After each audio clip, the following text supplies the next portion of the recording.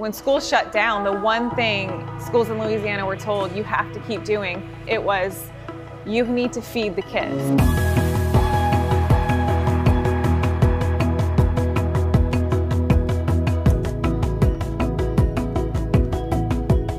I'm from Louisiana, my heart is here, my home is here. So I just kind of got into action and called up individuals that I knew could get this done and said, hey, this is going to be a big problem when the governor does this shutdown, stay-at-home order.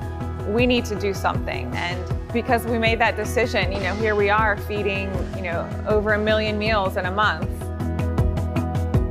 My role here at 3 O'Clock Project is as the dispatch manager. We've got 13, 16-foot trucks that we're putting out today, 2 26-foot reefers with frozen food.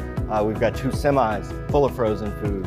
You're not only feeding kids that need it that can't get the meals from school anymore, but you're also employing so many people that got put out of work that were in the service industry. So it helps out on a lot of levels. And we're going to be happy to continue to do it through August.